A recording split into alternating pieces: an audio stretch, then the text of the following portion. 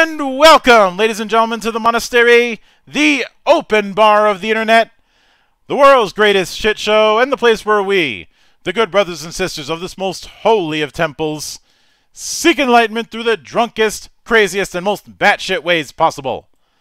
I am your one and only gaming monk, better known as Mildra, and with me I have a returning good sister into the temple. Previously, through all of the insanity that she is familiar with, as well as her induction into the inner circle that is GeekWatch, and more relevant for tonight, the continuation of the Lightbringer saga with Lightbringer Genesis Volume 2, currently on Indiegogo. The one and only Iron Liz. Thanks for having me, Mildra. That's a hell of an intro. Yeah, Maybe I could get a second job in Vegas as a Michael Buffer stand-in. Either way, I'm glad to be back, and I'm glad that I can revisit the monastery again, because yeah, it's always a pleasure to chat. Yeah.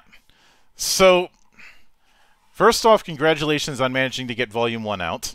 Thank you. And thank you again for being willing to reach out to do this for Volume 2 as well as join the ranks of my temple. Well, absolutely, and thank you for having me. I mean, I enjoy chatting with people, and you and I have chatted for, I don't know, what, 10 years now, on and off. So there was a long period of off when I couldn't during a point in time where I couldn't find you. But, yeah, I kind of went high. I went dark because I was thinking of getting off the internet, but yeah. But I do recall the whole thing when you were streaming on Twitch and I was shit talking you back and forth. Yeah, no, that was me just seeing what I could get away with. So yeah, it was fun to sort of reconnect. So, but I suppose the first thing to come off with was how much champagne was getting popped after Volume 1 was finished.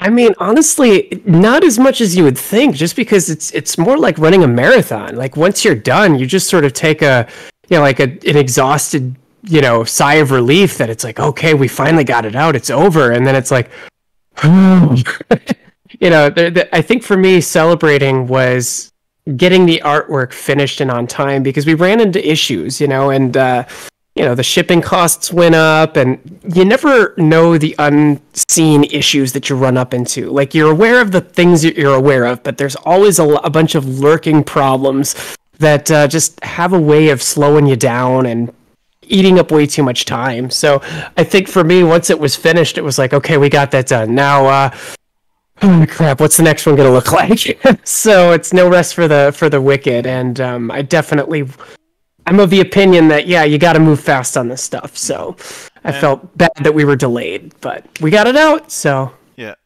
and well, the 4 rules of planning, right? What's that? As stated by Captain Cold: make the plan, execute the plan, expect the plan to go off the rails, throw away the plan.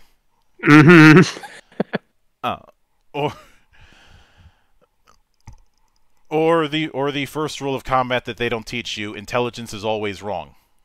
Right, or it's the Mike Tyson, everybody has a plan until you get punched in the face. So it's like, very true statement in that way. So, when it comes to anything that I do, I always want to stick the highest level quality I can on my name, right? Like, I don't want to half-ass things. And I can definitively say that, when your first effort to anything, there's always going to be things that you look back on retroactively and go, oh, shoot, I wish I had more money, or I wish I had more time, or I wish I had more stuff to do that. But the good news is that when it comes to the second campaign, we've taken what we've learned, we've honed the skills that we've created, and we've pushed it forward. So, our art quality, I think, has definitely improved. Our timeliness for how we're operating through the campaign, instead of just going through, okay, we're going to finish, we're going to do the inked pages, then we're going to send them off to Anthony to do the lettering on that. We're kind of doing it all in real time. So the moment that Dean finishes the page is the moment that it goes to Anthony for inks, and then he does the lettering. So we're doing this all at once, kind of assembly line style, so that we don't get delayed. And as for my own self, as the writer of this thing, I've really pushed myself to improve. So I've got the script for the third one about 90% complete. But I've also kind of dabbled a little bit in with TV show and script writing, just a little bit, so I can properly pace it, make sure that the dialogue flows a little bit better. And you know, when we found out in the first campaign, for example, that we thought, well, as far as the falling action goes, we could use an extra page. So it's that sort of thing where it's like, okay, so for next time, how can we improve that so it doesn't cost the campaign more resources? So, yeah. And a common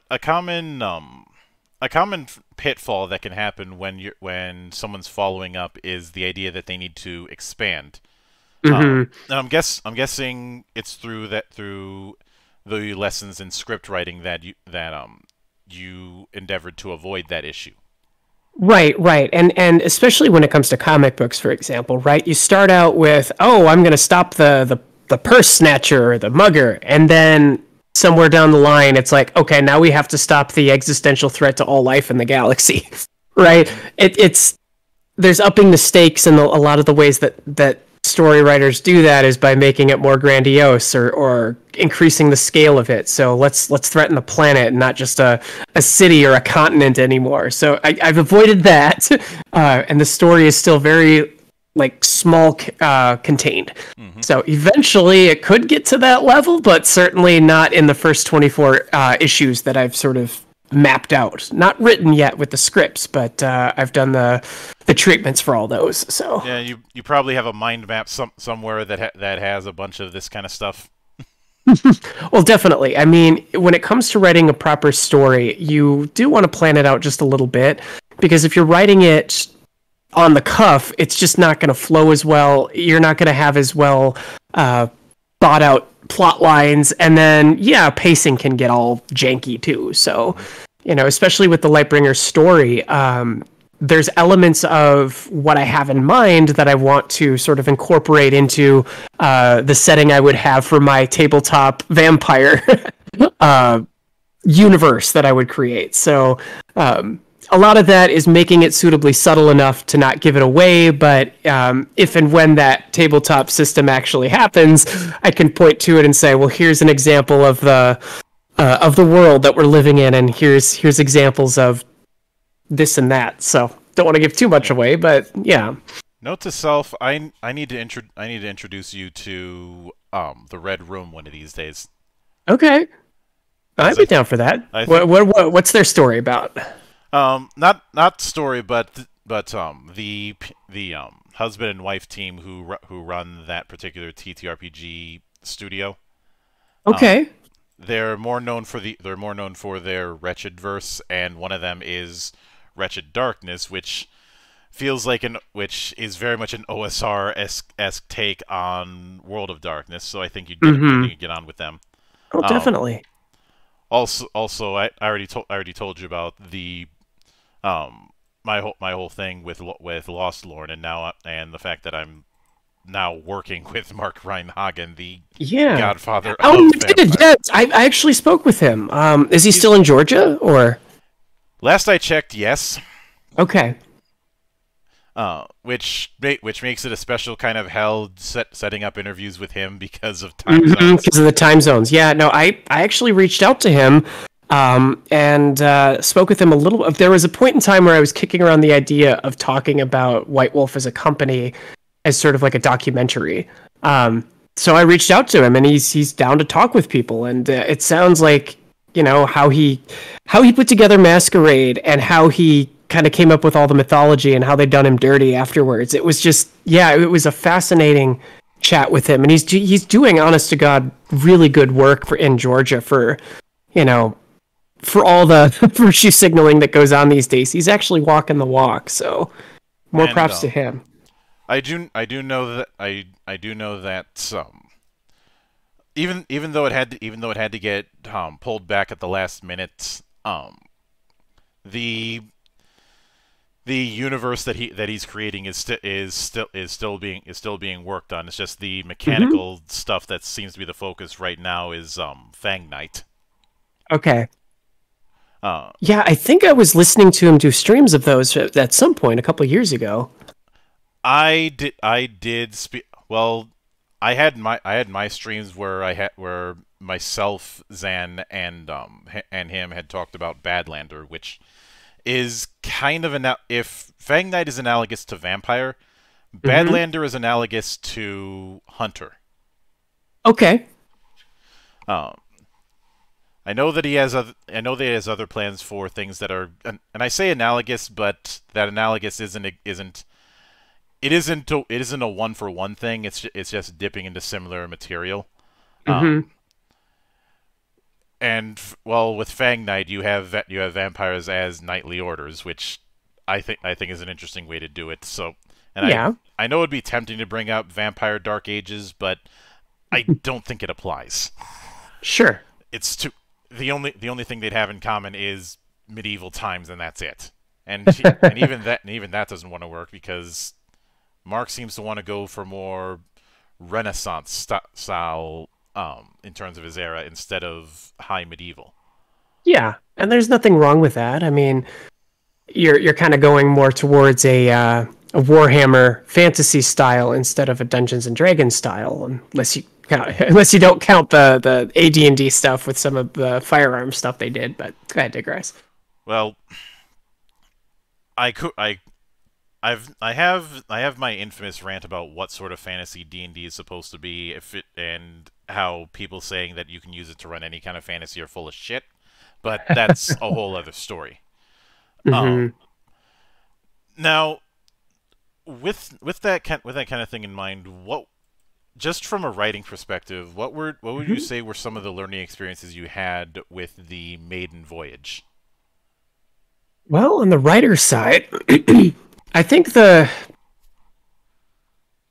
all surrounds the campaign, because I think for me as a writer, if this was just purely a vanity project, if I wanted to just produce a comic book and have it be done and have it be out there, I could do it for a lot cheaper than running a campaign. So the worst thing in the world for me as a creative person is putting together something that you work really hard on, you pour your creative energy into, you feel like you've got something really cool there, and then nobody gets to read it and nobody gets to see it. So I think as a writer, balancing the business aspect of it for the marketing to get an audience for it is just as important as the content itself. So if you do want to make it so that you're not living with a Mona Lisa in your closet, you do have to relearn other skills that you may not encounter as a writer. So I think that was very valuable. I think that in the future, if I want to keep doing this to expand stories, I probably have to get up on the horse of doing streams myself. So, but the good news is then you draw a larger audience. So unless I can sell some movie scripts or something, and people get my name that way, if I decide not to engage on social media, there is an opportunity cost to that as well as doing creative efforts. So. Oh yeah. That was an interesting experience, just because as I kind of mentioned, I wanted to get off the internet just a little bit. I wanted to kind of shrink my online presence, but ironically, that served to be, my old online presence was one of the things that helped sell that product. So again, if we're referring to those as products and stories, I think would be a better thing about it. Lightbringer 1, as a story, I thought was pretty solid, and it was reviewed that in similar light. But there's a level of machinery into it that I think I need to expand upon if I want to be successful in the future. So. It did give me a bit of a chuckle when I saw that for the two covers on the Indiegogo page. One of them is by somebody I've worked with in the past, that being Barbusco Studios. Oh, okay. Good things, I hope. Yeah. Okay. I have a couple. I have some avatar art that I had him do when he was doing commissions. Okay. And Yeah. he's a good guy, and he's another person who is on my level of thinking when it comes to tabletop RPGs and some of the traditionalist-ish mindsets. Okay. Anybody who has a positive take on the Book of Nine Swords can't be bad. Mm-hmm. I've talked about that in the past, and how that particular thing got more shit than it deserves. But the one thing that I was always a bit curious about, and I don't think I may have dipped into it this question beforehand, and this is one of those things where if I have Vic again, I'll probably have to ask him about this. Mm-hmm. When it came to whose pitch was it to do Lightbringer in the motif of a angel? Was that your idea, or was that something That was me. That was me. Oh. Yep. Oh. I always found it interesting that was the approach that was taken. Now, I did suffer through the original comic as a punishment game, and it definitely is trying very hard to be not Green Lantern. I will freely admit that. Well, it takes from a lot of things, but yes. Truth be told, if someone asked me to write a Lightbringer thing where I have no background knowledge, I would have been ripping off Ultraman. But that's a little bit on the nose. Yeah. But I do remember asking that at the time. But I think the bigger thing I wanted to focus on is the Roman angel motif. Is the best way to put it. What made you go with that? Of all the designs you could go with for an angel motif, what made you go with that one? Well, as far as the the angel side of things, I wanted to bring back some very classic images of good and evil, right? So that is the evil side is much more expanded in the second one. So we're going to see a little bit more of what Carter is up against, and as the Lightbringer can fight a villain of similar, I guess, opposite of what he is. As far as the design to the Roman side of things, that was creative license for Vic. So I explained it to him that I saw angelic creatures or that the classic like Harbinger or Lightbringer as somebody that summons like an angelic idea to me. As far as the execution goes, though, that was on Vic. So I think we wanted to do a mixture between have it sort of set up as a soldier, but then have it set up as a sort of mystical side of things as well. So if you look at a lot of the old depictions of angels in the Bible, or even through Dogma, for example, right? That shows them kind of wearing like Greco-Roman style armor. So I thought that was a nice callback to that imagery as well. Yeah. So I believe the name for that chestplate is Musculata, and I can hear my friends game dev friends in Italy screaming at me about my bad Latin. Exactly, but yeah, and as far as the villains go to it, yeah, if we're having an angelic side of things, we're absolutely going to have a more demonic side of things as well too. So that'll be more explored now. The nice thing about the second book in a series is that now that you've got all the pieces on the board, now that you've introduced all the characters, it's really now the second one is where things start to get interesting. So, out of curiosity, and this is 90s as fuck of me to ask, but Has anyone brought up Spawn when you've pitched Lightbringer to them? As a matter of fact,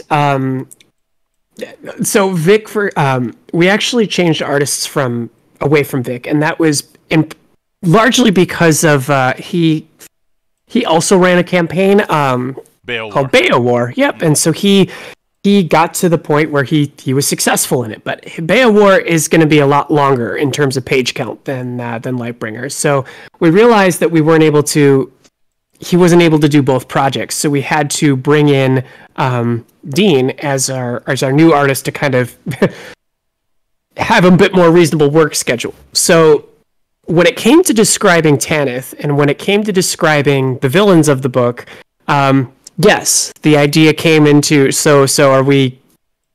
Do you mind if I go towards a Spawn vibe? And I don't want to give too much away just yet, but yes, that absolutely did come up.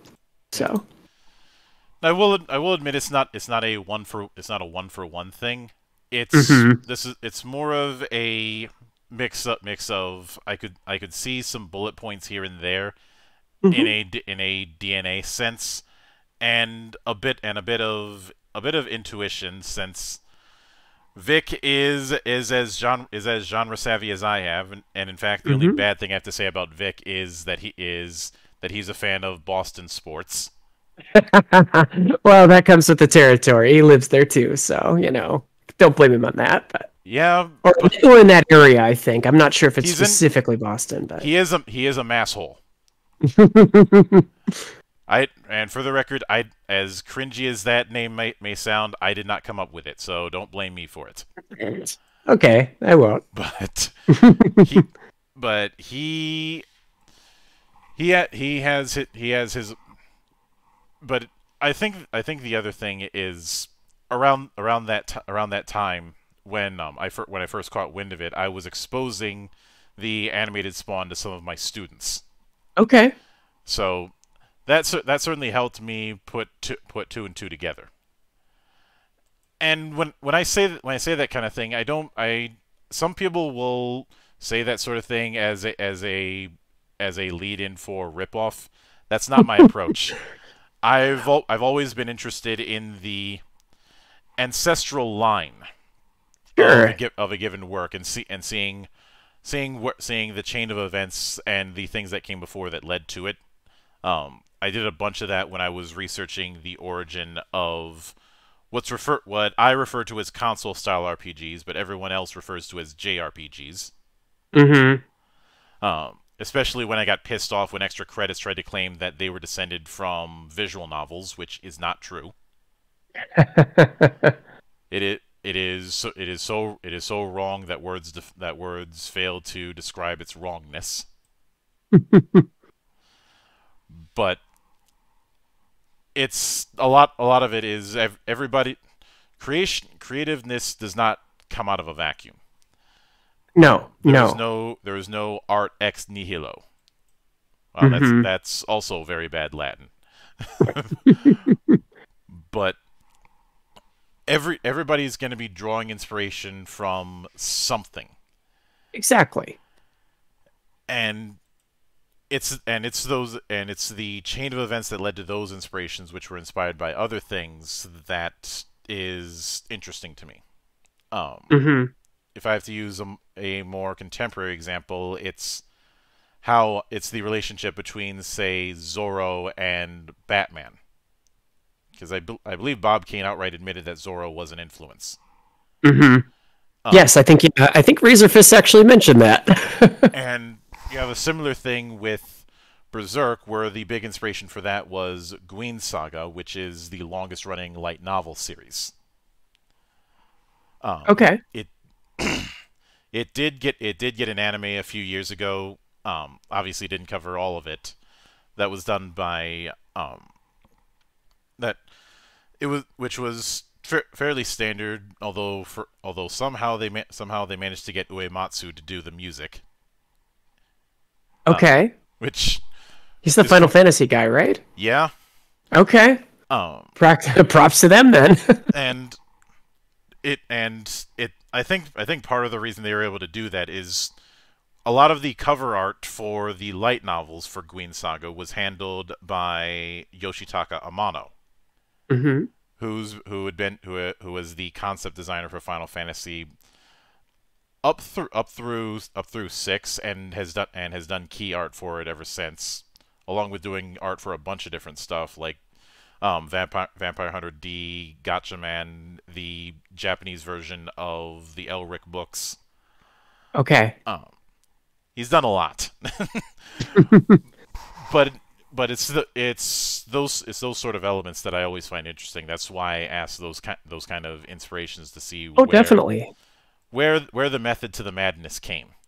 Well, certainly, and I mean, it wouldn't be a Lightbringer comic if somebody didn't accuse us of paying homage / ripping off, right?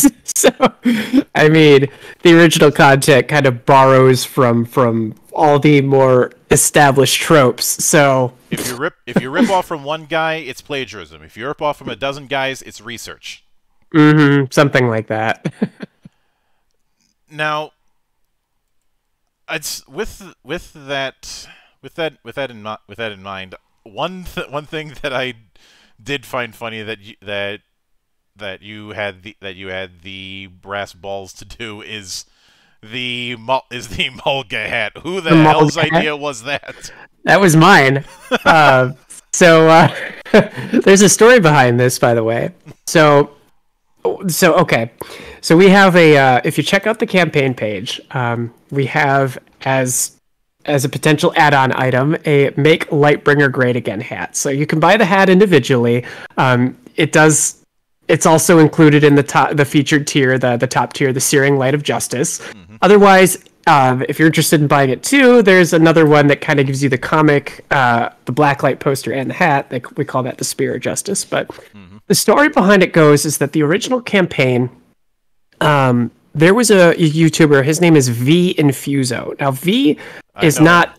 Yeah, he did a lot of the coverage for the Change the Channel stuff when it came out. Mm-hmm. And I still maintain that, seriously, check this guy's channel out, because he has a lot of really good content on it. But he really helped bring a lot of the authenticity to the Change the Channel stories as they were coming out. And he kind of reported on all that. So I reached out to him and said, hey, would it be all right if I, went on your live stream and talked about the Lightbringer remake? And he's like, sure. So we go on there, I do my thing, I explain everything out, and while the stream was going on, somebody reported it to Linkara, and Linkara flagged it. And specifically, I think that stream either got fully demonetized or I don't know if it was a strike, but it got V in a little bit of trouble. And so after kind of finding out about that, there was a discussion on Linkara's Twitter. It's like, why are they doing this? And that's when he called me a piece of shit. So in Linkara's own words, I'm a piece of shit in part because I voted for Trump.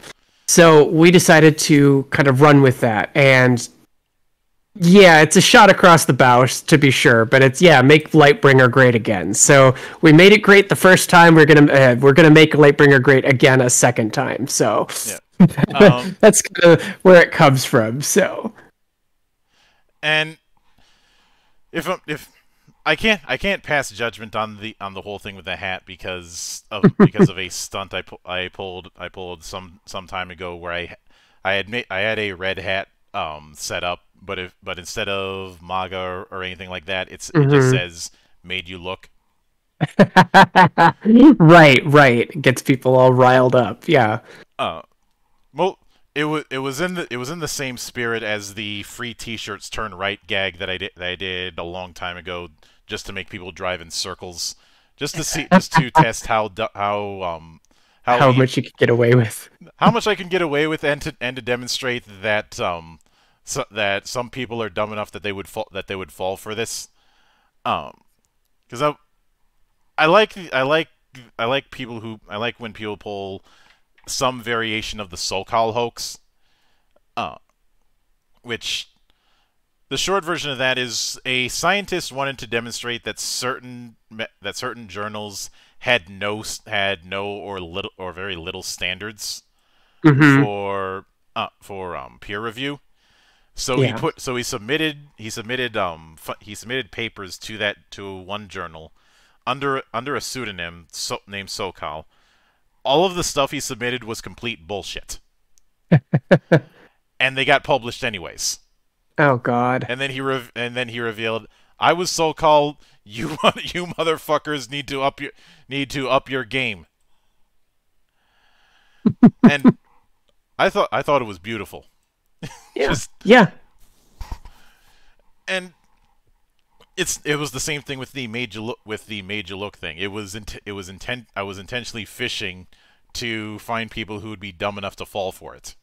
Right. And the funny thing about it is that I've had people say to me like, "Oh, well, should we have Linkara try to receive your comic and see if he'll review it?" And it's like, well, I know for sure he'd probably throw it away.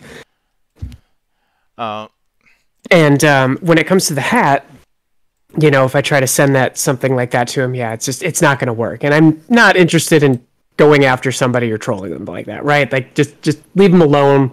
Don't do that. But if somebody were to buy the hat and then have it signed by, or see if you could get it signed at a convention or something, I think that would also be funny. I'm not saying to do that. I'm just saying I think it would be funny. So, no matter how it goes down, I will just simply say, well, so instead of doing that, you're spending time breaking bread with the better Minnesotan. Exactly. Also the one who can get things off of the high shelf. Right. So I mean, like, all politics aside, realistically, this is about telling a good story. Yeah. And, you know, what I like about Comicsgate in particular is that you're able to explore the things that you want to do without being constrained to studio or publisher oversight or political meddling, right? So that's the aim. And I'm not trying to sell you a pro-Trump comic book. I mean, there's certainly comic book companies out there that do that stuff, but realistically, it's about taking the Lightbringer story as it existed in its flawed state and just giving it the proper treatment it needs, because there are some decent ideas in there. So, yeah, and I've seen a bunch of people say that we need a RPG gate, and I'm sitting there going, I've been here the whole time, fuckers. Exactly, right. Like, it's I think when it comes to RPGs, it's a little bit more difficult because there's a lot more money that goes into it. You have to make tables. There's a lot more moving parts. Period. And exactly. Part of the reason I do what I do is to try and mitigate the issue, which I've been doing my own thing when it comes to that for like I think 9 years by this point. It'll be 10 years in 2024. Yeah. And there's always been that mantra of expand horizons or show what's out there in this particular temple. And hell, the reason I call it a temple is because this is a sacred ground where all of the politics, all of the strongly held beliefs, all of that stuff is absolutely meaningless here. The only thing that matters is the game. Exactly. And is it any good? And that's what you should judge things on. So. And I give everybody their fair shake, and when it's not all that often where I outright slam a TTRPG that I find. There can certainly be a good amount of mad, but in terms of outright bad, my standard for bad to the point of ranting is the Unholy Trinity. Okay. The Unholy Trinity is Cenzar, World of Cinnabar, and of course Fatal. Oh yes, of course. I've heard some people bring up Wraithulu in it, but Wraithulu is unfinished, so I don't count it. But and you'll notice a lot of those games are years old. Like right. Like And the only other time at worst I might get annoyed, like I was for, say, Cowboy Bebop or Avatar or Power Rangers, that's mainly when you have a strong IP that you can do a lot of stuff with and you piss on it, Mm-hmm. or you make decisions that are very counterintuitive. Um, and just use an example with the Avatar Legends thing. They decided that you should not be able to play as the Avatar in that. Oh, boo. And their reasoning was some things should remain mysterious. I countered with you're leaving so many storytelling opportunities on off the table by doing that. Yes, I would agree. Especially since there was another Avatar like that also was based around the Powered by the Apocalypse system called um Legend of the Elements, which was originally just called Avatar Hack, but they had to nix all that when they went legit. But Hmm. it doesn't have that problem. One of the playbooks in that is their Avatar equivalent. Okay. So, so there's a question of if they can do it with with a third of the budget, why can't you? Exactly. Exactly. And one thing one thing that I was a bit curious about when you're doing the scripting. Hmm. Um, I've spoken with some folk who do have a background in TV, and one concept that was brought up to me is the concept of a series Bible, Okay. which is a document that contains every character that's going to be relevant, the relation, the bullet points that are important to keep in mind. Hmm. When it came to constructing Lightbringer, did you have a similar document or something close to it?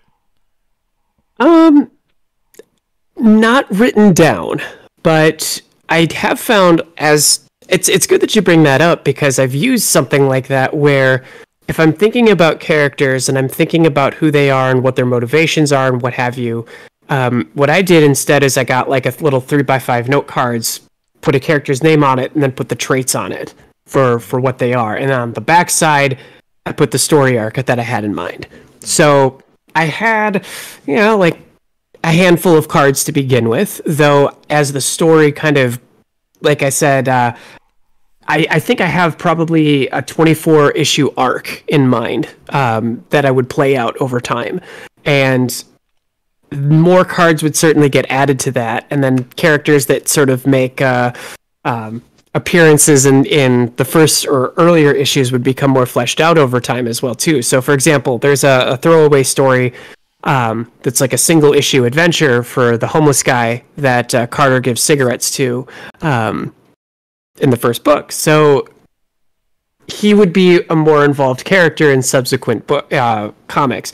Now, at that point, certainly I would bust out the card and then put that down so I could keep that in mind. But as far as like writing out a grandiose story, that would be more involved with the scripting.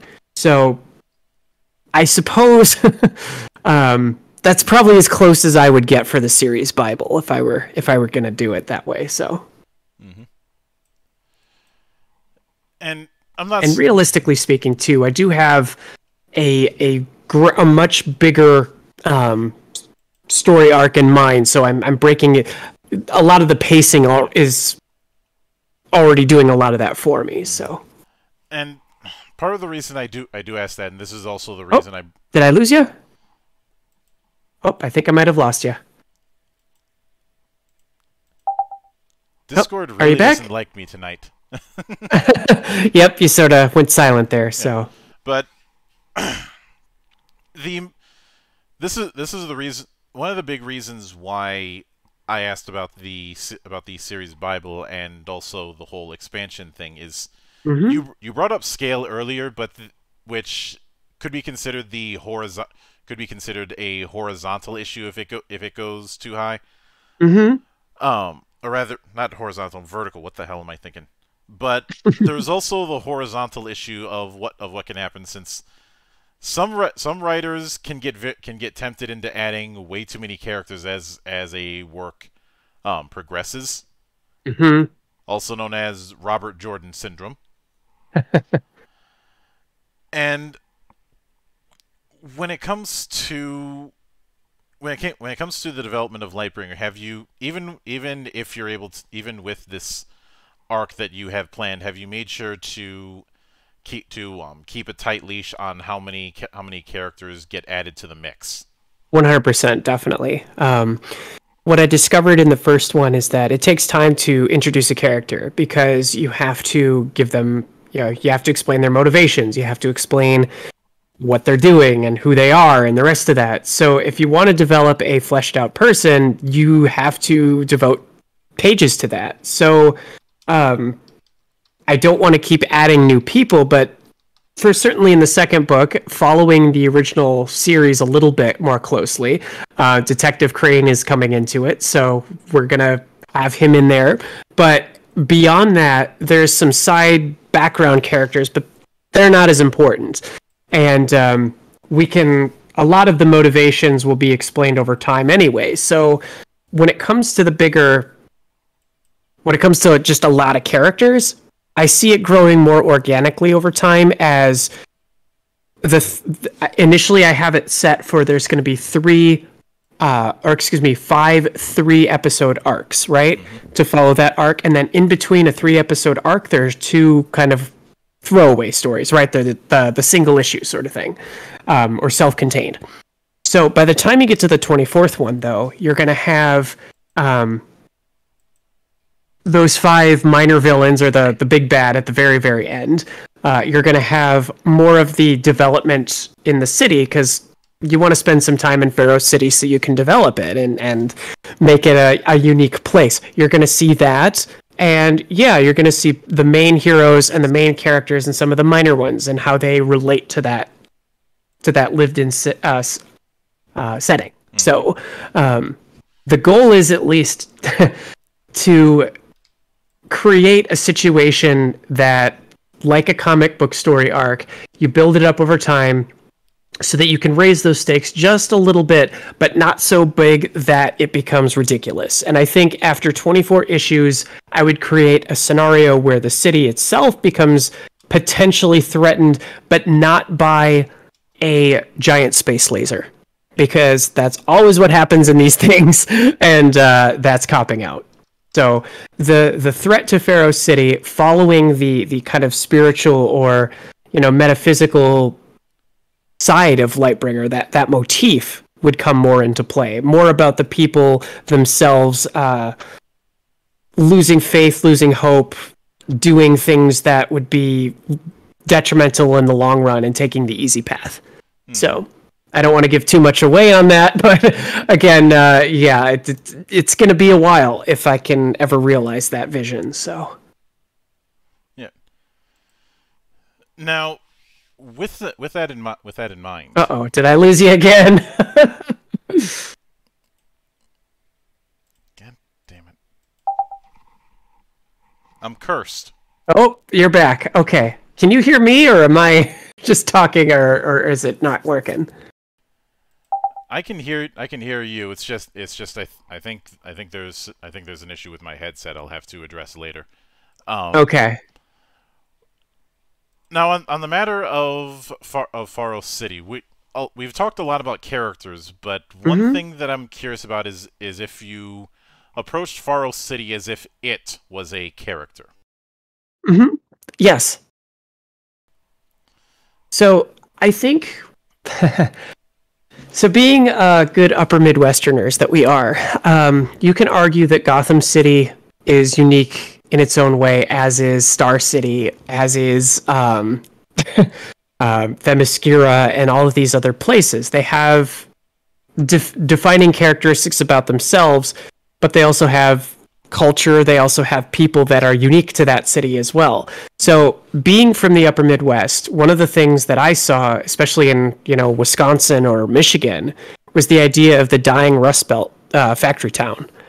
So my parents were born in a small town in northern Wisconsin that used to be a factory town, and the factory has been dying for 30, 40 years now. So that is a unique situation and scenario or culture, I guess, than you would see somewhere like New York City, by example, because every big city in these stories is either New York or Chicago or LA. But I think there's something very Midwestern about that. And so that's something that I wanted to try to incorporate into certainly the first story. I think when the second one is definitely more connected to the heroes and the events with that, but certainly with the resolution to everything in the third one, if we can get to that point, we're very much going to have it where the city itself becomes a bigger player, because again, you get to decide what kind of life you live, and if you have one for hope and you have one for thinking that there's going to be a better future and a better tomorrow, you're going to work towards that. You're not going to give up. You're not going to slip into your base instincts. You're going to work hard, even if it's difficult, even if you may not be able to see the results initially. So that, I think, is Lightbringer's biggest strength as a superhero, and I'd like to catalog that transformation over time as well to Pharaoh City. Yeah. And plus it's so, nice to see. Hopefully that answers that question. Oh yeah. And Car says, "We've been foiled again by your difficult headset problems." Zounds. It's nice to see a city that isn't an XP for a coastal city for once. Mm-hmm. Because you look at a lot of these, Gotham City is, I know a lot of people say New York with it, but in my opinion, it's got more in common with Boston. Obviously, because it's where he grew up, half of the Marvel universe is in some borough of New York. Mm-hmm. But of course it's just as bad on the coast side of things. But the U.S. is a very big place, and there's a bunch of other cities that can be utilized. And I've made clear in the past one reason I became a fan of John Sanford's work, especially his Lucas Davenport novels. I have way too many of them. They were probably the closest thing I had to a regular pulp novel, because we didn't grow up in the pulp era. Mm-hmm. Was the fact that so much of his work was centered around Minnesota. Okay. Davenport was again the closest thing I had to a detective pulp serial. Yeah. With the Prey novels, and a lot of it centered around Minnesota. Okay. Not just the Twin Cities, but all over the place beyond that. In some movies in the 90s, I appreciated how some of them decided to set themselves in the Twin Cities. As bad as Jingle All the Way is, that movie is a scavenger hunt for me, because I can look at that and go, hey, I know that place. Exactly. Or I think Mighty Ducks was also filmed. Yeah, to the point where they had scenes at Mickey's Diner. Mm-hmm. Yep, that's right. And I remember watching a show in Canada called Continuum that did a similar thing, but for Vancouver, to the point where the show itself was soundtracked by local artists in the Vancouver area. Mm-hmm. And it's that variety that is appreciated. Not every story has to be in New York or Chicago or Los Angeles. Exactly. Dear God, not Los Angeles. I do not want to deal with LA traffic ever again in my life. Yeah. LA was horrible. I would hear horror stories my whole life about LA traffic, and then I finally saw it for myself the one year I was at E3, Okay. and they were all underplaying how bad it is. Well, I was amazed by the squalor, like the just everything falling apart. Everything just looked like, yeah, like I've lived in the Caribbean before, and there wasn't nearly as much just rot and urban decay that you saw in a developing country like Curacao. So that was pretty shocking. Uh, I've incidentally, when it comes to towns where stories have taken place, I have maintained for the longest time that it would one particular city that is underutilized when it comes to storytelling is the Big Easy. Hmm. Whether doing it blatantly or some kind of legally distinct version of New Orleans. Well, see, when it comes to New Orleans, a lot of vampire lore is ironically put there. I wasn't even going to go with vampires. I was going to go with voodoo. Well, that too.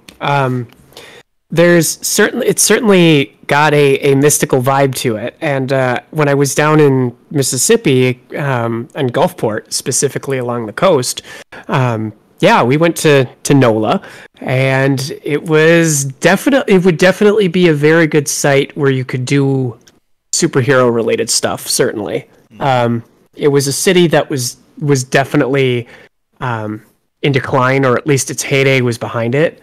So there's a lot you could really do with it if you felt so inclined. So yeah, I think you're right. Yeah. Now, as I understand it, you're shooting for around 24-ish pages. 32. 32. So my bad. Mm-hmm. And is on the Indiegogo page, it said that you're about 2/3 complete. Is that still the case, or have you Yep. gotten a bit further in since? Well, right now we're having Dean work on a cover, so that is slowing him down just a little bit. But we are absolutely making progress with it. So I suspect once that's done, we'll be able to post some more images. He's also I think he's just recovered from illness as well, so he had a bit of a backlog. But yeah, we're moving right along. As far as the campaign goes, we've got 11 days left in the first month. We are going to re-up it for a second month, but we're at 38% as of tonight. So we're in good progress. So certainly we need everybody to help if they can, or at least pass around the link, just because Indiegogo has shadow banned us. So we will not show up in searches. And if you want to support the campaign, going through the direct link is how you do it. So, incidentally, I should have asked this early on, but of all the things to arm Lightbringer with, what made you go with a spear? Oh, see, I'm gonna sound super nerdy, and you're the first person to ask me this question. But you're gonna sound super nerdy on a nerd podcast. So, why a spear? Well, a spear. People initially go to, it's got to be the spear from, Christian mythology, where Christ was pierced with. No, nothing like that. No. Right, nothing like that. I happen to be kind of a little bit of a fan of Undertale, and the character Undyne, or Undyne the Undying, she uses a spear, and I really liked the music Battle Against a True Hero, and the spear side, that really, I liked it a lot, where I wanted to use it myself. So I've seen some animations of people kind of putting together what they suspect the fight would look like in that, and there was one in particular that stood out, and that really spoke to me. So I thought, instead of having a sword and board, instead of having the light powers that he had, where it's like, I can reshape objects with my hands out of light. No, I wanted to have it be spear combat is one you don't typically see, and it can be just as brutal if you know what you're doing. And so when you can, well, there's a reason why everybody was afraid of the Swiss for a few years, because of those pike formations. Yeah, the Landschacht. I can't say it correctly. Landsknecht, that's a German thing. That's an HRE thing, but And their whole thing was being mercenaries who got double paid because they were in the front lines and looked and dressed ridiculous even by the standards of the time. Especially you've probably seen the COD pieces that were going on with yes. I know it's tempting to make. On one hand, it could be considered lowbrow to make dick jokes, but is it really that lowbrow when so many of them looked like fucking dicks? Right. They knew what they were doing. They had to have. They knew exactly what they were doing. That's the sole reason. The sole reason that Landsknechts would dress so ridiculously colorful was a flex. Yes. Because they're in the front lines getting twice the amount of pay and being able to keep it because remember, you can keep your pay as long as you live to payday. So yeah, you're good enough to survive, so and one of my mentors always said winning isn't everything, but there's always gloating. Very, very true. But with all that said, I do want to sincerely thank you for taking the time to venture all the way back to my temple and absolutely take the particular anointing to be one of the good brothers and sisters here. Yeah, we absolutely have to do it again sometime because it was too long. So, and of course, anytime you see fit to return, whether it's for GeekWatch, for Lightbringer, or just to shit talk about whatever comes to mind, the door is always open. As I often say around here, drinking is not mandatory, but it is encouraged. And of course, a sincere thanks goes out to everyone who took the time out of their schedule to come onto the show and enjoy the madness. And there will be plenty more where that came from, as there always is here, on the open bar of the internet. But until then, on behalf of the good brothers present and not present, my name is Mildra, I am your gaming monk. Stay fucking frosty, everybody!